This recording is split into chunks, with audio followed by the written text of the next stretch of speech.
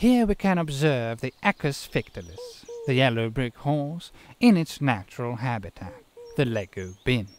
This species can also be found on base plates, jungle areas, the Ice Planet 2002, and of course Lego City.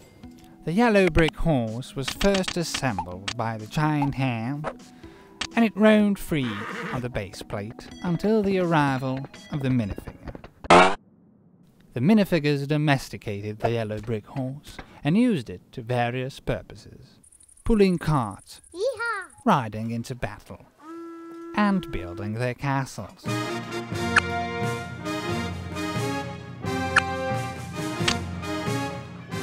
In the Dark Ages, most castles were yellow because of the bricks taken from the equus fictilis.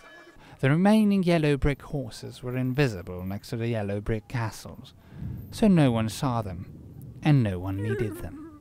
The equus fictilis mainly eats Lego studs, but occasionally it does devour minifigures.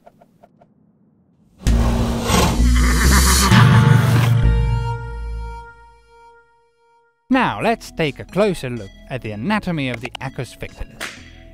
A grown specimen consists of a head, 5 2x2 yellow bricks, an 8x2 yellow arch, and a butt.